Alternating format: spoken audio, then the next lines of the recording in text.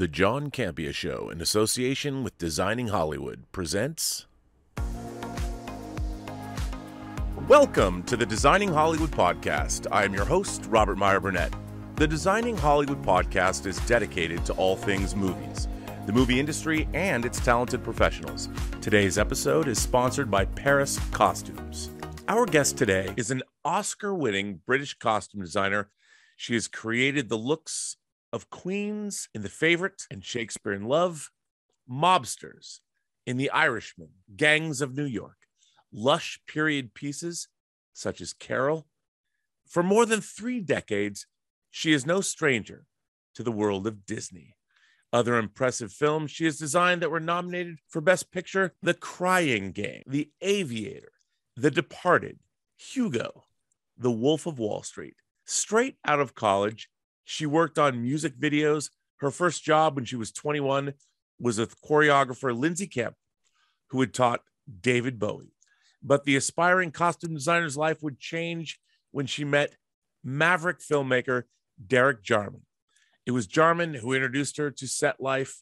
Her first film was 1986's Caravaggio, starring Tilda Swinton, that he directed. She uses the power of clothes to bring to life some of Hollywood's most unforgettable roles. Her own sense of style is just as memorable. She has said the clothes are always made for characters. The job is not making actors look nice in clothes. It's about making actors believable as their characters, about making the story work. Without further ado, it is our great pleasure to welcome Academy Award-winning costume designer Sandy Powell to the Designing Hollywood Show. Sandy Powell, it is a great honor to speak with you today. Thank you for being here. Thank you. I'm excited to be here. You have a very academic background. You've studied quite a bit before you got into this. You didn't just jump in. And one of the things that I'm a proponent of, and I think a lot of the people that have been on the show would say that having an academic background and studying art, studying design is crucial to getting where what you've done, where you are. Do you think that's true? And do you think that an academic background, even now, is important? Yes, I went to art school. I spent 3 years in art school. I did a foundation course and 2 years of a course, which was theatre design at the time. And then I dropped out. The bad. So you're a punk rocker. Yeah, I dropped out in 1980, 81. I did not complete my course. I did not get a degree. I did not graduate. But I went with the intention of learning about theatre design and costume design, and I learned a little bit, enough to know that I wanted to drop out and actually go and work in the theatre, as opposed to sort of be told by people how to do school. So I'm sorry to sort of ruin your illusion, but I would never describe myself as an academic. I think I've learned more. I learned more in the first 3 weeks out of college than I did in 3 years in. You have to have a vision, don't you?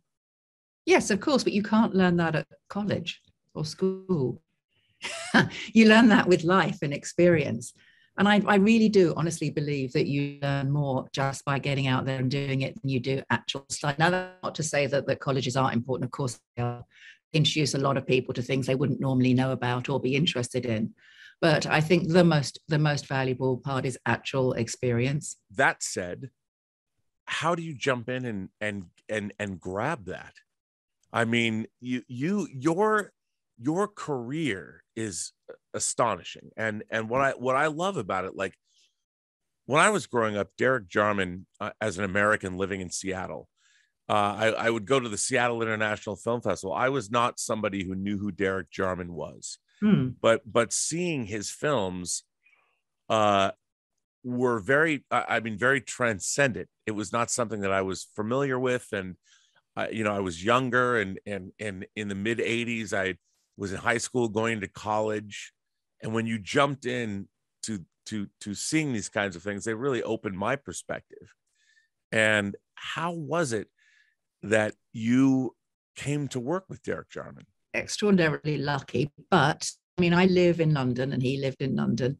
And I'd done a couple years, I left college and I went straight to work with some people from the theatre who I had met. Admittedly, I had met some people who came to teach for a couple of weeks while I was at college. And I called them up and I said, is there anything to do? There was this very small fringe theatre company, of which there were many back in the early 80s in London, where there was much more funding for experimental work. Right. In what was called fringe theatre in those days. So I contacted these people and said, is there anything I can do? Do you have any shows coming up? Is there anything I can do? I helped out on a production for the very first job I ever did. Then about 6 months later, they offered me the design job on their next production. I mean, there was very fast turnaround back then. So I started doing that and I did that for a couple of years.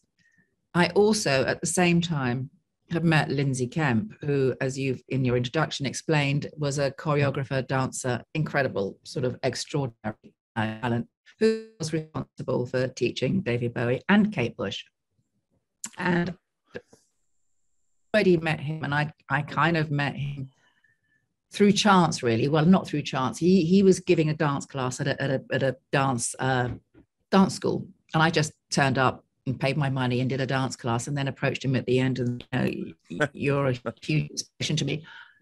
Can I show you my work, my little bit that I had, a few drawings. So kind of long story short, I mean, we became friends really very luckily. And he actually also invited me to Spain and Italy to do with in my first year out of college. So I'd met Lindsay Kemp. Miraculously done a kind of small production with him in Italy, and I'd worked with a small theatre company, and I kind of actually I'm really interested in film as well. And when I was working with the theatre company, I was designing the sets also, and I wasn't so interested in sets. I found I was more drawn towards costume and interested in costume, and I got Derek Jarman's phone number from somebody I knew, a friend of mine who'd met him in a nightclub in town. And I called him, I cold called him. I said, would you like to come to the theatre and see a show that I designed? I'd love you to see it. I'll give you a ticket. And he showed up, he came, he was charming. I went to tea at his house afterwards. And he basically introduced me to the world of film. I'm making it sound like it's so easy. Well, that and it kind of was. I was just lucky. I think I was in the right place at the right time. And actually both Derek and Lindsay were people who really enjoyed the company of young people and what they both did. And I'm really recognizing that now, realizing now, is what they did was they found it really important to pass on, what they know. But I think they also were inspired and energized by the energy of younger people. So I was just really blessed to have been mentored by two incredibly generous artists. In this day and age, would you still recommend that for people that are aspiring into the industry? Because I know things have changed a bit. No, it has, and it is. I mean, because I tell this story, I'll just call you up, and obviously calling is not a good idea these days. I mean, back then it was, you might have to wait a few days to get a response because you might have to leave a message on an answer machine. There wasn't any other way. Write a letter. Sure.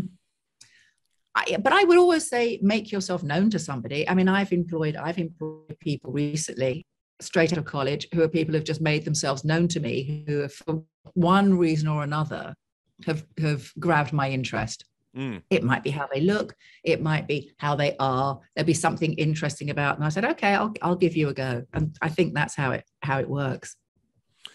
Well, you work with Neil Jordan a lot, and from the Crying Game, which I mentioned, of course, I was a huge Anne Rice fan, and the idea that they were making Interview with a Vampire was something that I was like, wow, because for me, Interview with a Vampire was such a cult novel when I was growing up. So were you worried about the thought of making a film in case it didn't, match up to your? No, because I was already a fan of Neil Jordan's, and there was people forget that there was a lot of controversy about Tom Cruise playing Lestat. Yeah. And while I was like, the funny thing is, I always trust filmmakers. I'm like, they see things that we don't know. I mean, it's like, Yes. oh my God, Heath Ledger's going to play the Joker. How can he do that? Like, so when Tom Cruise was cast, I was like, clearly Neil Jordan. I will trust in Neil Jordan. And when I saw that film, which, by the way, to this day, I love Interview with the Vampire. I think it's great, but the costumes, my God, it was, and being somebody, that book came out, I think it came out in 1976, and I had read it like 3 or 4 times, and then Vampire Lestat came out. Why they didn't make the Vampire Lestat right away is one of the great mysteries of life. I don't know. But my God, was that film sumptuous. And the costumes, the way I was like, man, this was right off the page.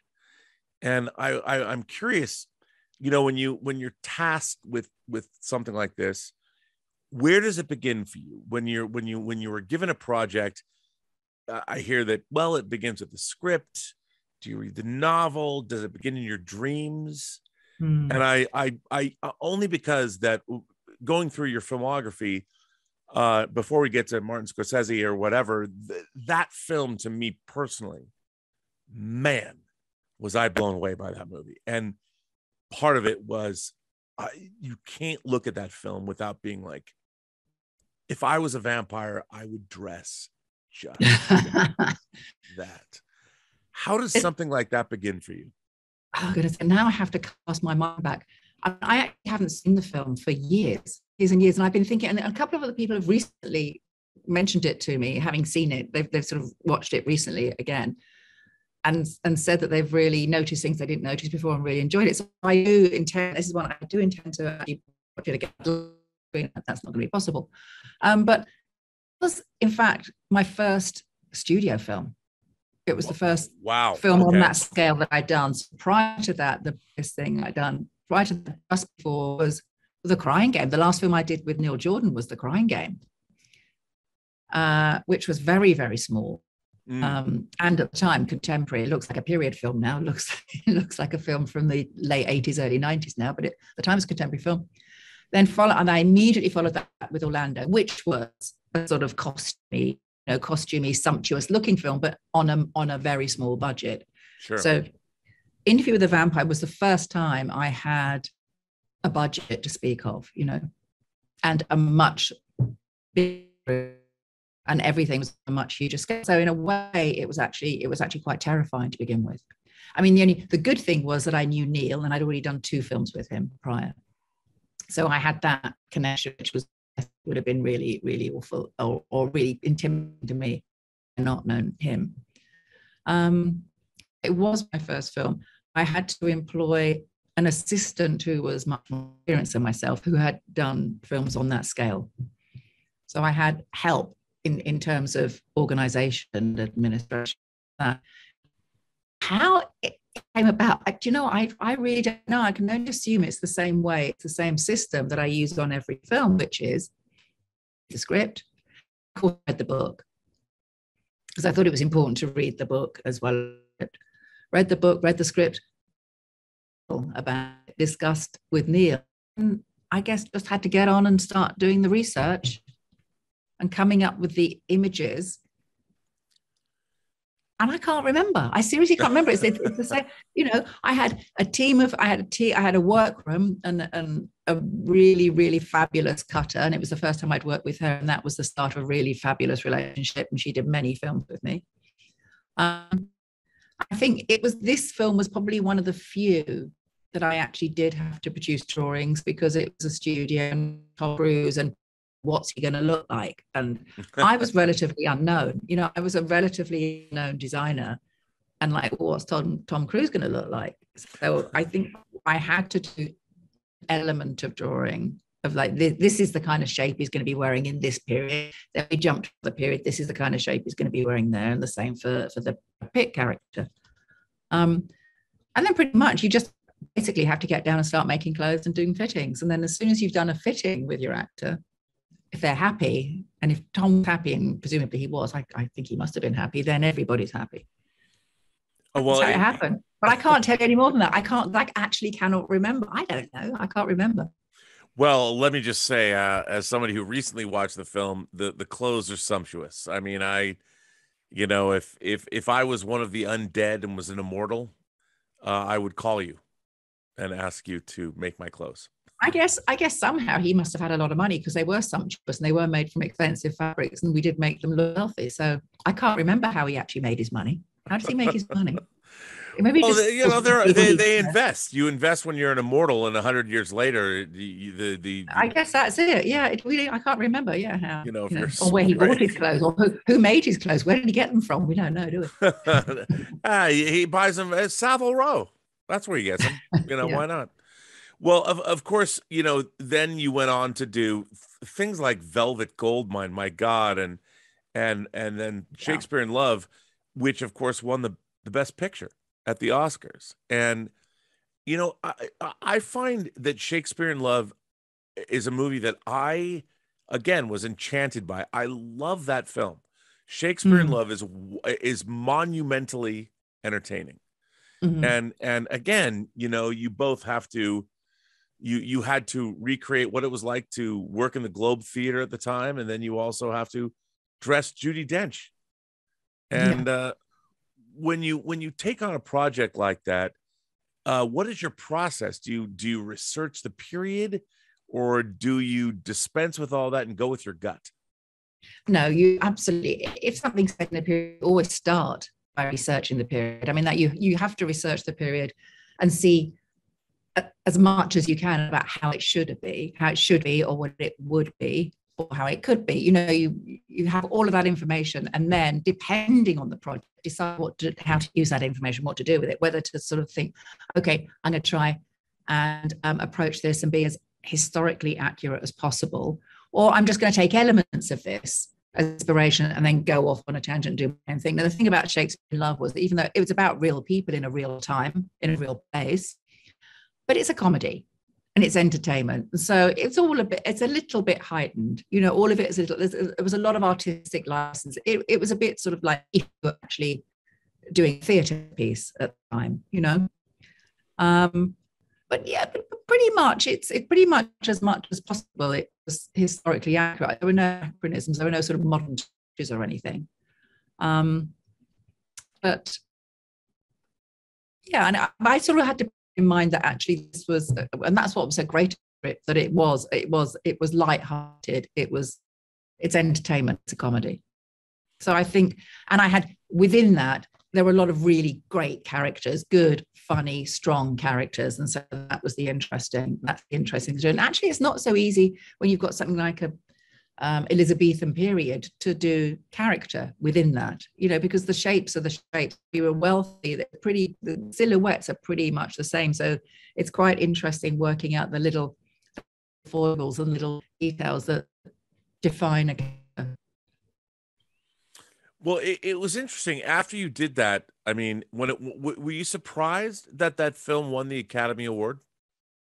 I was, because I was up against Elizabeth, right? The same year with Kate Blanchett, who was extraordinary, playing Elizabeth I in a film that looked really gorgeous. Like Alexandra Burns' costumes were like fantastic, and I was convinced him because it was the serious film about a historical figure, and it looked gorgeous. Mine was the comedy. Shakespeare's the comedy. Well, the comedy's not going to win over the Kate Blanchett being serious as Elizabeth I. So yeah, I was surprised, and it was also a strange year for me because Velvet Goldmine was nominated the same year. Right, which was I was up against myself, and I loved that film. I loved working on it, and I loved how it looked, and so it was difficult. It was difficult. But yeah, so in answer to your question, yes, I was very surprised I won Shakespeare in Love. Oh, I mean, I have to say, I don't know why I've had to defend that film's victory, but I was like, no. That was the best picture of the year.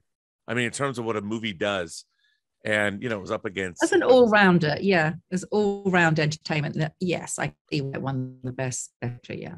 I always think that when films, in my mind, when people ask me a question, they're like, well, Rob, how are you going to do that? I'm like, it's a mystery.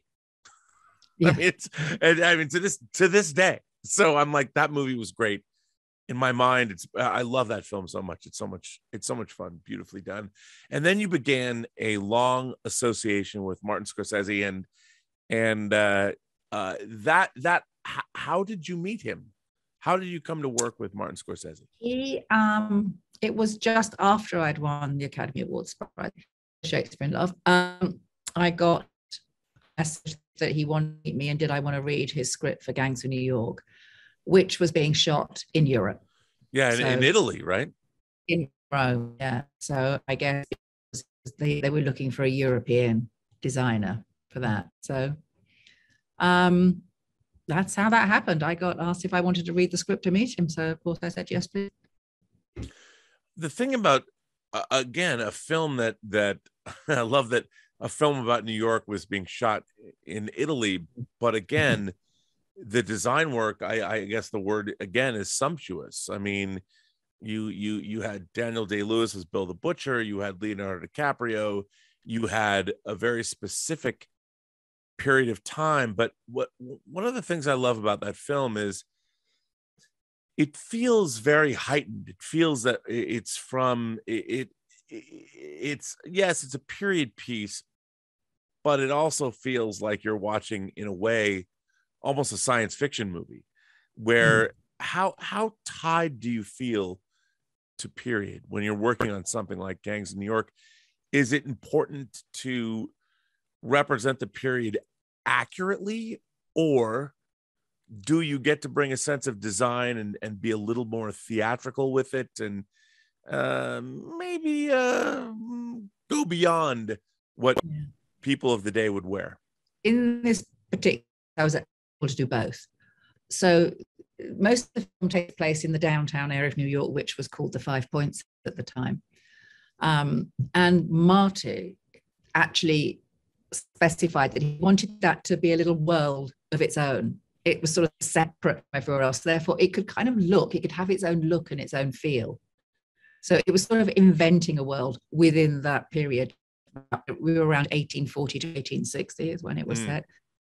You might recall in the scenes when they actually leave that world and go uptown, everything looks a lot more conventional. I mean, that's where people are walking around in like conventional, women are walking in the lens, and they're, you see horse-drawn carriages and sort of normal life in the smarter part of town. It's more historically accurate.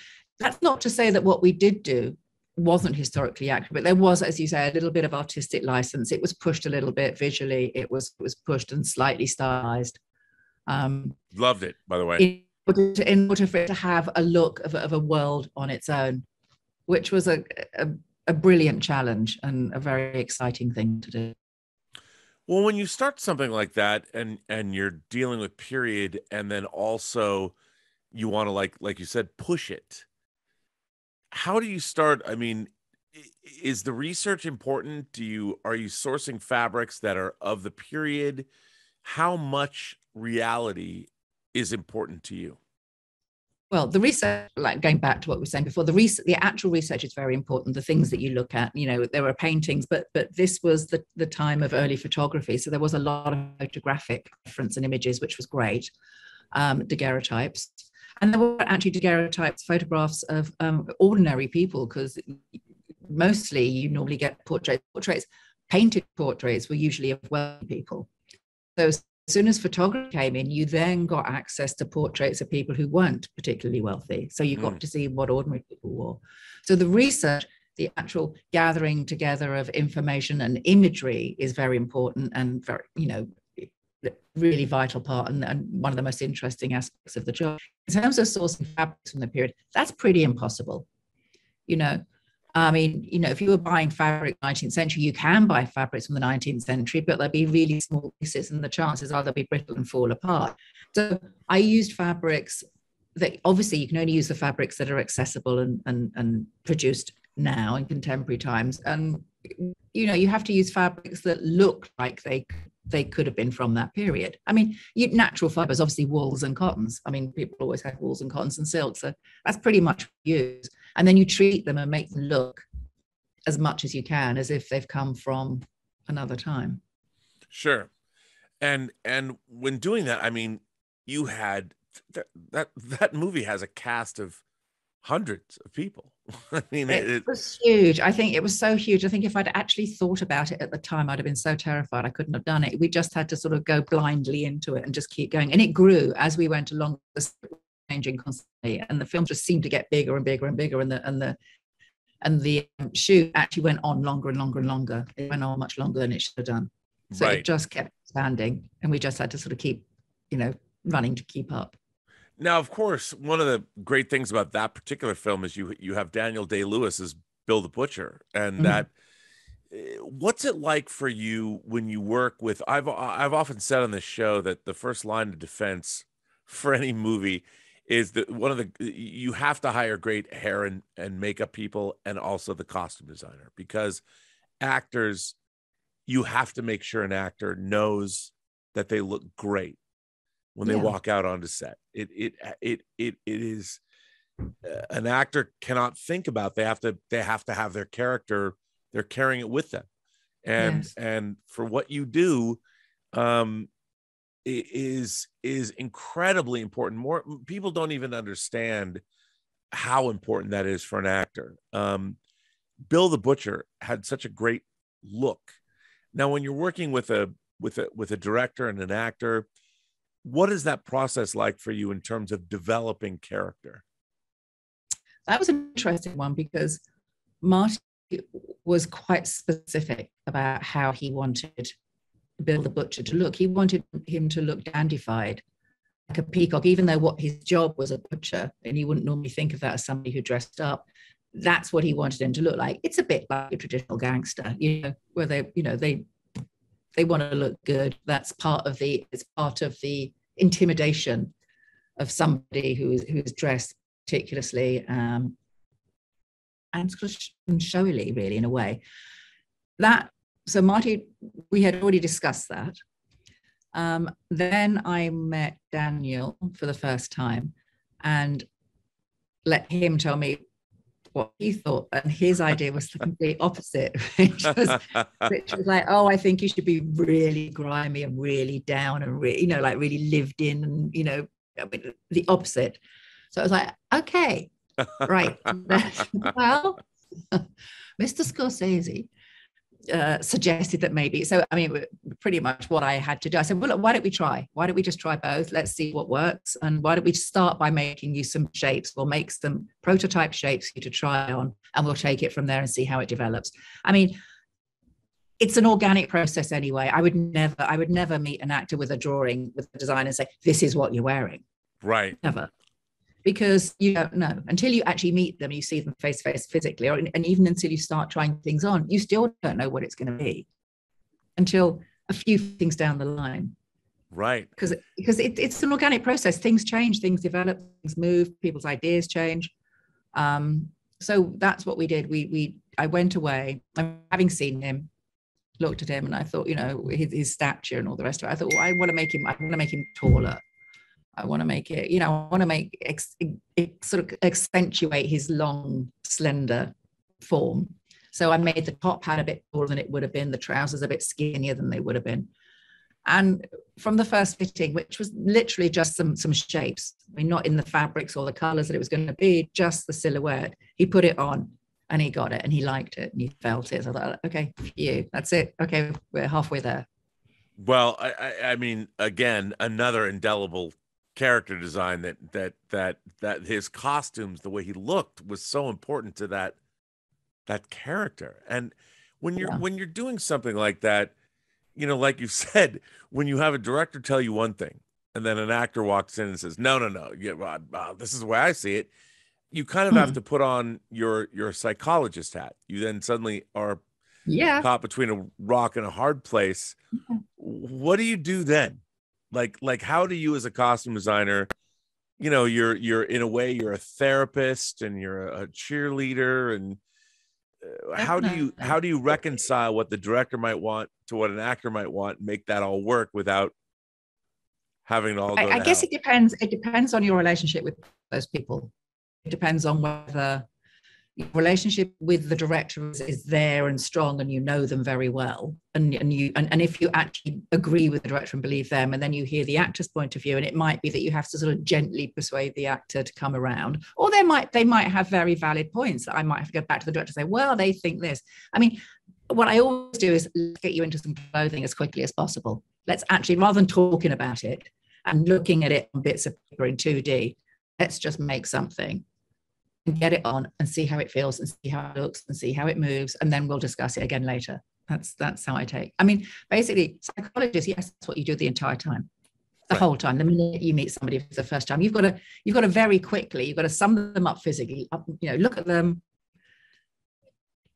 You've got to figure out everything about them very early on, especially their neuroses. And everybody has them. We all do. And it's just getting into that, and then really the most important thing is making somebody feel comfortable and making them confident in you, making them feel like you're doing your best to help them with their character and make them look how they are happy to look and how the director wants them to look. Well, I mean, and you began a long and very fruitful collaboration with Martin Scorsese on so many films. Where you did a lot of things. I mean, whether it was Hugo, whether it was Wolf of Wall Street, when you have a relationship, an ongoing relationship with a director, I mean, you're two artists, two collaborators. How does that collaboration begin, and how do you continue to collaborate with a director? I suppose I'm trying to think of, I mean, it begins obviously with a lot of talking. And you certainly do. I mean, and then someone like Martin Scorsese's time is very limited because there are so many people he needs to talk to, or any director for that matter has to talk to all the heads of department. But you do get an awful lot in conversation with Martin Scorsese. You have an hour with him, and he will just like bombard you with information so much, and it's really difficult to take it all in and remember it all. You have to. I'm usually have somebody with me so that they can then remind me of take notes. Said. Yeah, exactly. There is that, and then of course the longer, the more projects you do with each other, the less you have to talk. I mean, obviously you have the initial conversations about the concept and the vision, all the rest of it. You don't have to discuss every tiny little detail necessarily, because again, it's about mutual trust. Sure. Well, what is that like? I mean, when you do your initial designs, do you sketch? Do you draw? I don't actually. No, I don't. I mean, I don't. I sketch or draw for whoever is making the costume if they need me to do that. And I do it for myself, maybe just work something out in my head.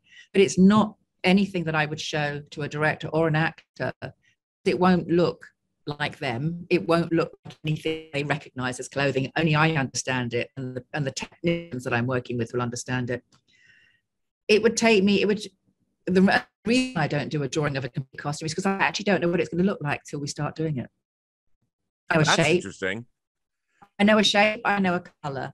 So what I usually start with, what I normally show the director if I'm, about this character, I have reference images that I use that I like for whatever reason. I might like a particular coat in a painting, or I might like a color. I might just like the feeling. I might like the essence or whatever this picture is. But I'll have quite a lot of images for each character. I will then collect fabrics. I then start looking at fabric colors. I'll then have a color palette and various fabrics and textures. That's it. I'll say, this is it. This is the world. And, if you have a visual director, they understand. Sometimes they don't. And I say, well, I will show you the fitting pictures as soon as I have them. As soon as I have something, as soon as I have an example or a prototype on that actor, we will look at the fitting pictures together and then we can talk through it. But quite often now, I mean, they don't actually see the costumes until they're finished and on the actor. I mean, wow. I don't actually do the drawings. It would take up too much of my time to do a beautiful drawing. And I find it really difficult working with sketch artists. I know a lot of designers work with sketch artists, and depending on the project you do, you have to work with sketch artists if you're working on those big concept movies. Well, of course. Which actually I don't do, but the people who work on those obviously have to work with sketch artists. Everybody wants to know what it's going to look like. Right. For those specialty costumes, those ones, like superhero things and all of that. Yeah, of course I have to be interested. And if I was doing one of those, I'd have to work with somebody who would do that kind of drawing. When I can draw, I do my own style, but it wouldn't be the kind that would pass any tests on a Marvel, for instance. Right. Sure. Well, it's to me, I find it fascinating because everybody works a little differently, and to me, costumes don't really matter until you actually see them on an actor. Exactly, it's a tangible physical thing. It has to be in 3D, and I just think so often drawings are great. Drawings can give you a feeling of what something's going to be like. But I think I can provide other visual references for that feeling. I can provide the same thing without having to draw sort of a bit like what that person's going to look like. I much prefer working in 3D. Well, and absolutely. And the work you've done, I mean, with Mrs. Scorsese, you've done so many different kinds of things. Again, like Hugo was a incredibly, again, the word sumptuous, all of your work, the word sumptuous comes to mind. But when you're working on something like Hugo, now that was a film that was actually shot in 3D, and it's a period piece, and there was lots of visual effects and things like that. When you approach a film in that way, do you do anything differently, or is costume design always the same? That film was the first and only time I did 3D. And actually, we did have to pay particular attention to detail here, because, you realize that if there was just a little stray thread somewhere, it would look like a piece of rope. 3D. Do you know what I mean? You had to really be careful. That's the only thing. It was just be really very, a speck of anything could be, in the frame, because it would just be magnified 1,000 times. But I treated that film the same as any other period film. I mean, that was a film that was pretty straightforward period film with as much as possible, possibly historically accurate. What that one was. That was even though it's a fantastical story, it was sort of based in absolute reality. Absolutely. I mean, and I think what makes it look sumptuous as a film is you've got Dante Ferretti, the designer, who is operatic in his scale, and then Bob Richardson, the cinematographer, who just lights beautifully. And I'm a big fan of color, and I use a lot of color, and I think all of those elements combined give you sumptuousness. Now, were you a fan of cinema growing up? Did you watch a lot of movies? Yes, I did. Yeah, I think movies. Yeah, absolutely. Did you have favorites? What were some of your touchstones when you were growing up? What were some of your favorite films? I mean, very young. The first film I saw was Mary Poppins, I believe. So, Mary Poppins, Sound of Music. I wasn't interested in animation. Wow. So I wasn't brought up with the Disneys at all, even though I'm now working on them, on the live action versions. I never saw them as a child. I think the films that had the most profound effect on me were the ones I started seeing as a young teenager. So from about 12 to 16, I think, were the films from the early 70s were the ones that I really loved. And they were quite grown up at the time. I mean, I remember seeing Cabaret as a 12-year-old. Even The Night Porter, Bertolucci. The Night Porter. I saw The Night Porter. I know, I can't believe I saw it. I looked quite grown up when I was young. I know. You're like, I'm just a big Charlotte Rampling fan. It's gonna go in. I know, I do remember seeing that. Yeah, I know, I can't believe it. Great movie, though, by the way. I mean, no, Visconti and Bertolucci I loved as a teenager, and that were the first films that drew me into costume in film. Wow. Visconti and Bertolucci, there's a duo. Wow. Yeah. I'm 12. I'm going to see the new Visconti film, which is fantastic. I was a little bit older then. I was 6 when I saw it, in fairness. About 7 times though. Wow. Now, so being enamored of cinema, what were some of the things, like in terms of costume design, what you do now? Were there any other touchstones, like singular films? Look, I'm a huge Bob Fosse fan. For me, I'm a film editor, and all that jazz made me want to edit movies. And I it was the first time I was like, the first time I was aware of editorial. But what were some of the films that you'd watched where you looked at costume design, or like, oh my God, that's it, man? That was it. Death in Venice. Anything that Visconti did that Tosi designed. Wow. Okay. Death in Cabaret.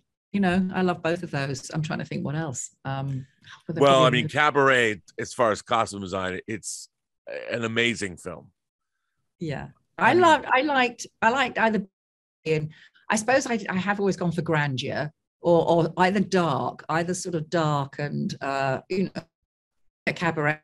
Rocky Horror Show. You know what I mean? That's sort of similar. Rocky Show was a bit late in the 70s, but sort of, I mean, even Death in Venice is beautiful period, but the hats are enormous. You know, it's just sort of, I think I like things on a larger scale.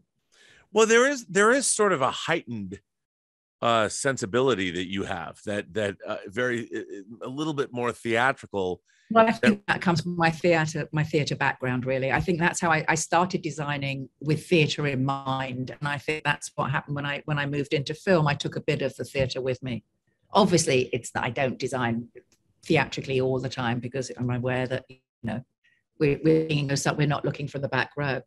But there is always that. It's sort of maximum impact. Oh, I love it. I mean, you know, movies, there's one school of thought that says, okay, we have to recreate things exactly, but movies inherently are dreams. They have to be heightened. They have to have that's, you know, when I watched Interview with the Vampire, you gave me what I wanted from those characters. And I was like, yes, that's how they would dress. Because if you were the undead, if you were Lestat, he's not going to wear bad clothes. I mean, he's going to wear the best clothes. He's like, yo, man, I'm hundreds of years old. I'm not going to wear something unless it's the most beautiful. And he also has to go around charming people, everybody. He has to be attractive to everyone. And you know, nowadays, of course, if you're Patrick Bateman from American Psycho and you're wearing your beautiful clothes or whatever, nowadays, I don't know if people know, like, I don't know anything. I am not a fashionista. I wish it's my blind spot in life. And I know my problem is, I would love, if I was in that, I would want to wear the best clothes. I couldn't afford them. I want to spend money on independent movies. But your work, whenever you look at any of the work that you've done, whether it's a period piece or something modern, my God, I look at your work and I just think that's expensive. I couldn't afford to wear that, but that's why I love it. That's what the movies are all about. And you bring that sensibility to the screen. I mean, when a character that you've dressed walks in, they look like $1 million, even if they're in the 5 points and everything's dirty and they're a butcher. Yeah, I hope they don't look too good all the time, because that is the, you know, the point, that you do also have to do the people who look bad. Well, I think they look good on the screen to be the characters. That I think that's your great. You can still make the dirt beautiful. Yeah, absolutely. And I think that's a big, you know, that's a big thing to do. And I think in a way, it's an art form that might sort of be lost, although it's coming back, because with streaming services like Netflix, there's a lot of period pieces being made. Oh, I know. It's where all the period. I mean, there are not so many period films being made anymore, but I know that. I noticed they're all coming out on on streaming. Yes, it doesn't matter whether, and they're playing fast and loose with periods now. Like, definitely, that is the trend, isn't it? yeah. And why do you think that is?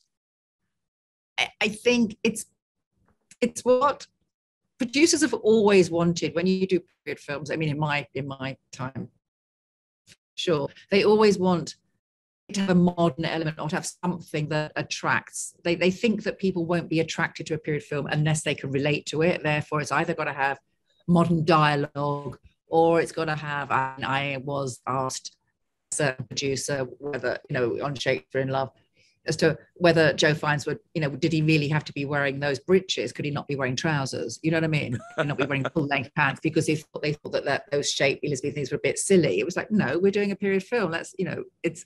So there's always been an element of let's do it. Let's, and especially also with hair and makeup, that in a period film, so often you see the women with the hair down in a very modern, where it would never be down, it would be up. All of that. It's always been popular. People always think that in order to be popular, they have to be relevant to now. Which is sometimes it works and sometimes it doesn't. I mean, I think some things work really brilliantly, and if it's done well and cleverly, it can work. Other times, I just think it looks a bit shoddy and doesn't work. Yeah, it's now. It's definitely, there is a style now that it's worked for a couple of the first series of things that were successful. Now, what's happening is everybody's just using the same formula. That works. Let's just copy it, and then it becomes boring. Yes, I agree. But what wasn't boring? Mary Poppins Returns. I grew up.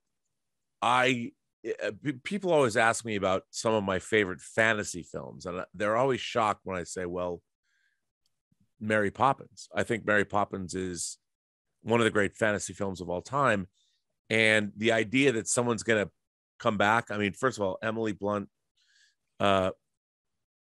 amazing, and perfect Austin. Perfect. And I was enchanted by Mary Poppins Returns. I don't think that there was a movie that I was gritting my teeth to see, like, how dare you? Yes. And why would you do something like this? And you pulled it off. I mean, that film deserves, I think, even more credit than it got.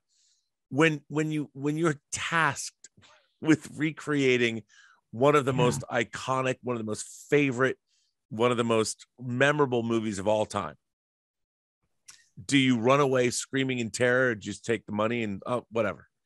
I mean, it was Rob Marshall asked me himself, and it was like, do you want to do it? And it was like, of course I do. Of course I do. It's Rob Marshall, and I'd never done a musical, and it's Mary Poppins. But then the next thought was like, oh my God, how the hell am I going to do this? Not, disappoint everybody.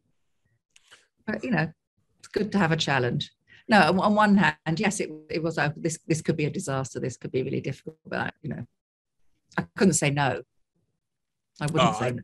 I loved it. I mean, I thought what you guys did with that film was it was miraculous. I think it's a beautiful film. I really do. I think it works on all levels.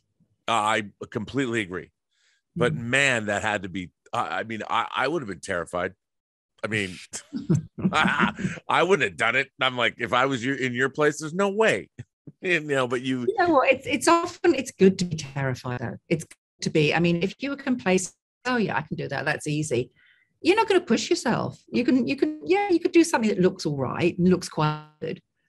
But I think you've got to have a bit of fear all the time, every time, to push yourself further. And I think I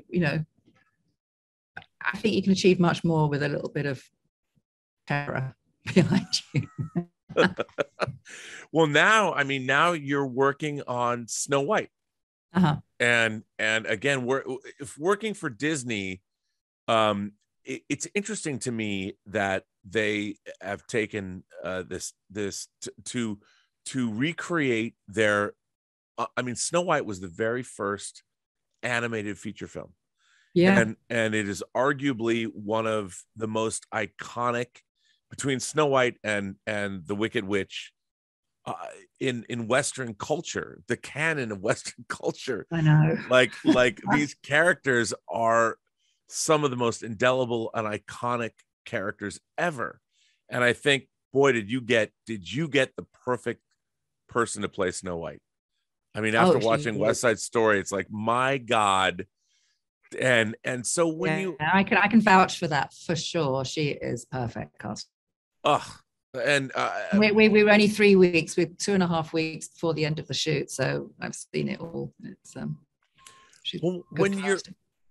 when you are given this job, I mean, obviously Academy Award nominations and all that, you obviously know that the industry has faith in you.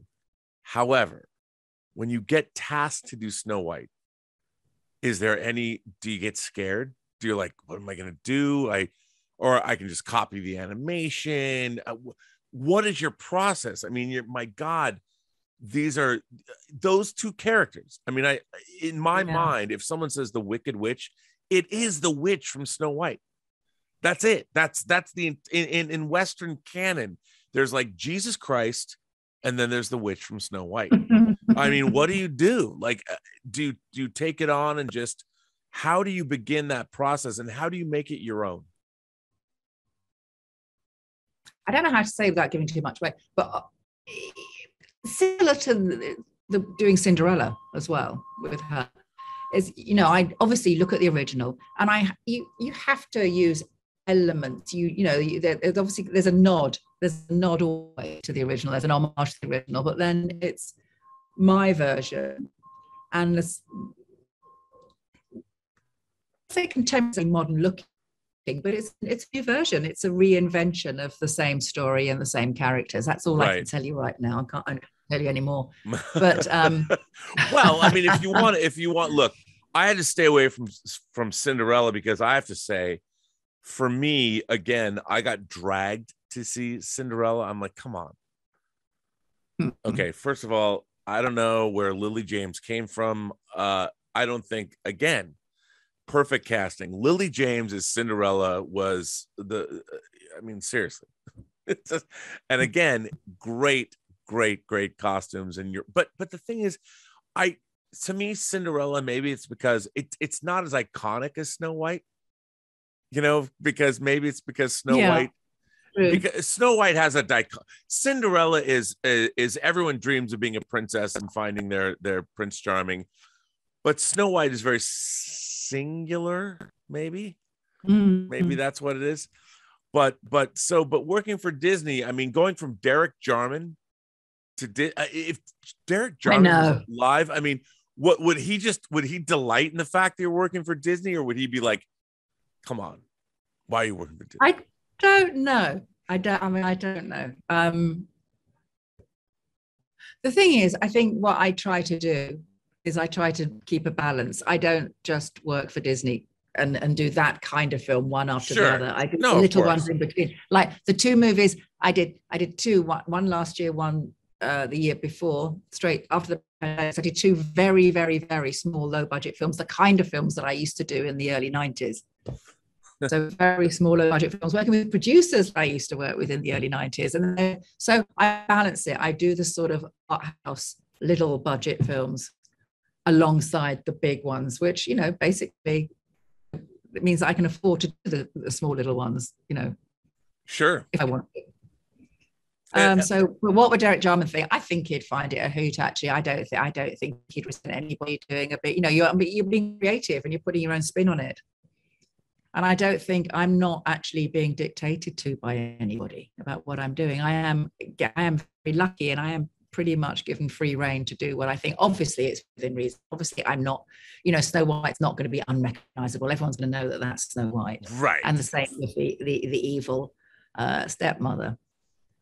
So. Oh, I mean, it's so, I mean, these things are so iconic and so much fun, but also, I have to, The Wolf of Wall Street, another film that I mean, my God, that movie is so wildly entertaining. Yeah. But that film also has great costumes, great suits, great Jordan Belfort, man. That guy knew how to dress himself, or at least he knew how to dress himself the way you dressed him. No, he did actually. He knew to employ the best tailors. That's what it was about. It was about employing the best tailors. They used to fly the tailors in from Savile Row. They come in, they'd fly them in just to do a whole bunch of fittings and do suits for like the whole, the office. Wow. So they used the best tailor. That's all. It was about the money. He could afford to do that. So he got good tailoring. Right. I'm not saying he necessarily had good taste, but the clothes were made properly. Well, and you could see that. And what you did, what you recreated on screen was great. Now, let me ask you, you started getting everyone, I think, in our culture, you win an Academy Award. I got to ask, I mean, you've been nominated, you've won. What is it like to win an Academy Award for you? It's exciting.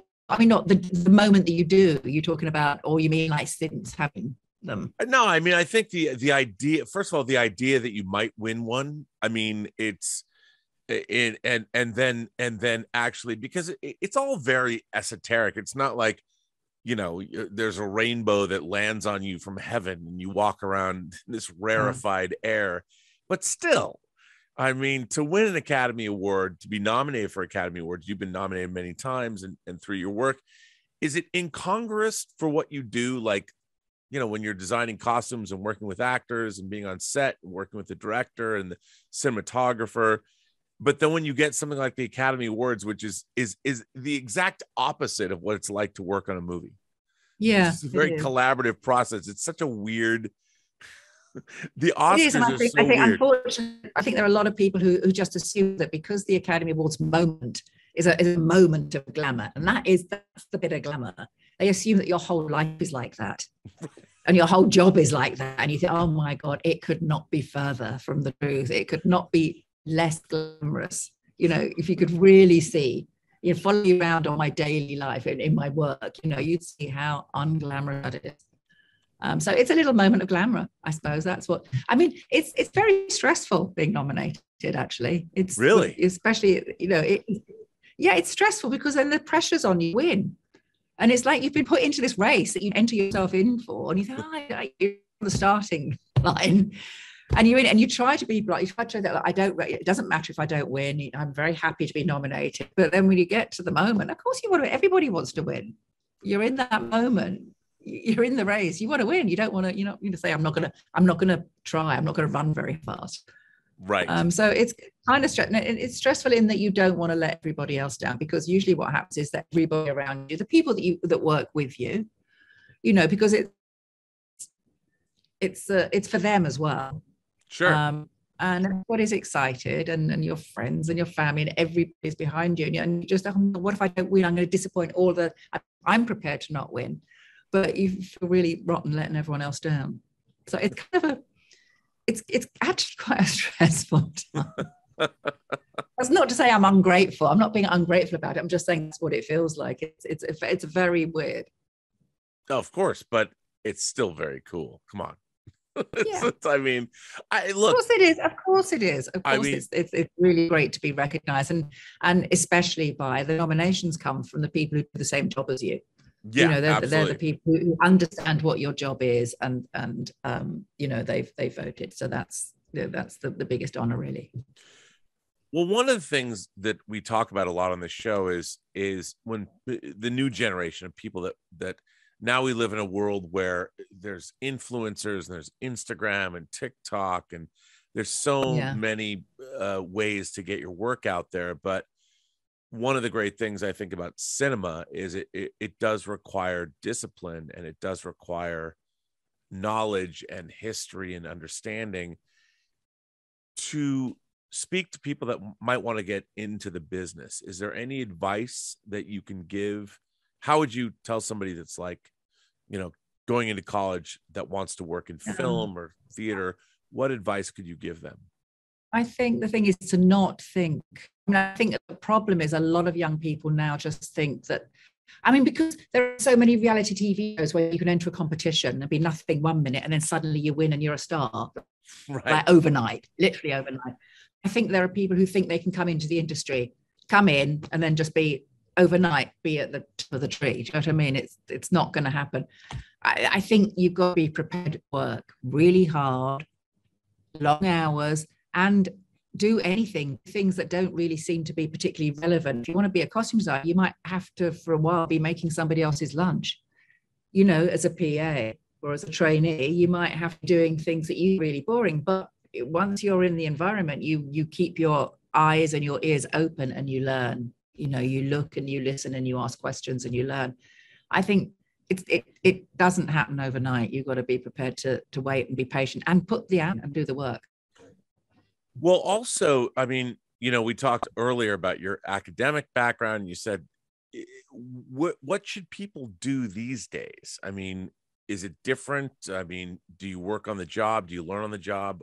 What can people do? I think if you have an interest, if you have an interest in costume design, then you learn as much about that as possible. You don't necessarily have to go to college to do that. You can be self-taught. I mean, I knew how to sew. I knew how to make things before I went to college. I was brought up learning how to do that. My mother taught me, and I continue to teach my own clothes. I think actually understanding how, if you want to design clothes, you have to understand how they're put together and how they're made. Therefore, you should be able to do it yourself. You don't have to be the greatest tailor in the world or the greatest costume maker in the world, but you should at least have a go and understand how it's made. You should know about fabrics. You should be interested in history and research. No, I mean, absolutely. I mean, I'm not a historian. I don't know. I mean, people seem to think I know because I know intimate, details about costumes from every period. I don't. I know the period that I'm working on. I research a particular period or a particular aspect of a period for the film I'm doing. I learn that. I retain as much of that information as possible, not all of it. And if I go back to that period again, I have to start learning it again. But you have to learn how to learn. It's good to learn how to learn and what to look at and to get inspiration from things.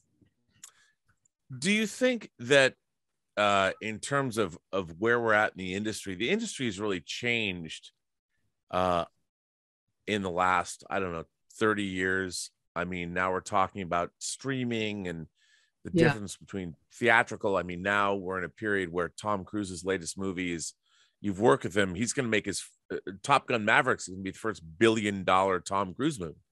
It's incredible, isn't it? It is. And I had the honor of meeting him once, and we ended up in a room together, just him and I. We had a conversation for a long time, and it was an incredibly impressive guy. I mean, in terms of, we just talked about work, and but he talked about the changing industry, and this was back in the late aughts when he had done Valkyrie. Do you think the industry is changing, or is in terms of your work, in terms of costume design, like you said, period isn't necessarily, it's fluid now.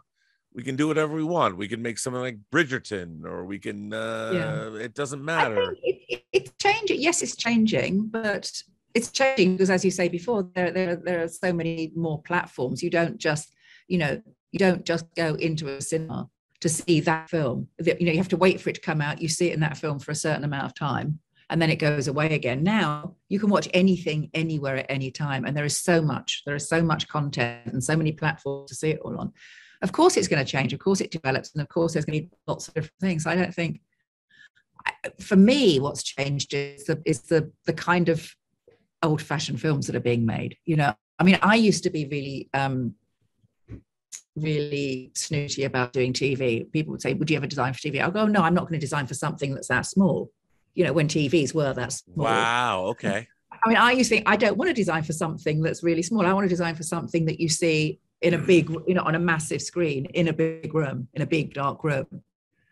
But that wasn't serious. Obviously now things have changed and TVs have got bigger. You can have one that's your wall. I mean, I get right here. They're great. And also now, of course, some of the best writing is on TV, and actually I like the idea. I haven't done a series yet, but I like the idea of a series because you can develop, a character can develop. The story can be much broader and bigger than it can do in a 2-3 hour film. So there is all of that, which I think is good. And then the bad side of it is there is also an awful lot of trash being made. And you have to sort of wade through the crap to find the good stuff. So wait a minute. Are you telling me that maybe a maverick producer could come to you and say, Sandy, it's, I got this show on Netflix, or I've got this show. Are you saying you're out there? Are you available for TV? Yeah, if it's the right thing. Of course, if it's the right thing and the right director and the right everything. Yeah, of course. Oh, okay. Then what would because be... what I was going to say about the kind of films that are being made, it strikes me that the sort of films that I spent most of my career making were the mid-range budget. Right. I started off with the really, really low, the Derek Jarman end, the really low budgets, which are great when you're starting out and great when you're young. It's difficult to maintain that for an entire career. Sure. So I did the mid-range, the Neil Jordan films, so the films of a middle scale, most of the period films, this sort of middle bracket budget. But now that has completely disappeared. It's either the student budget or the mega budget. There's very little in between. If you could design your ultimate, what is your ultimate dream project? That's a difficult one. I don't know. I mean, it probably would be a period. Do you know what? But period? A period where, with a heightened reality. I guess my ultimate thing is absolutely based in a period where we can stylize it a little, and it's great writing, a great director, and a great cast, and great production design, a great cinematography, makeup. I mean, obviously for me, one of the most important things was working with hair and makeup artists who are compatible, because that's the most important thing, because you have to work really closely with them to complete the look. It's hopeless if you work with hair designer who's off doing their own thing that's completely different from you. Then you've got a head that doesn't match a body. Well, I mean, that was something that I didn't ask you about, but collaboration. I've often said on the show, the director of photography, the production designer, and what you do has to be simpatico.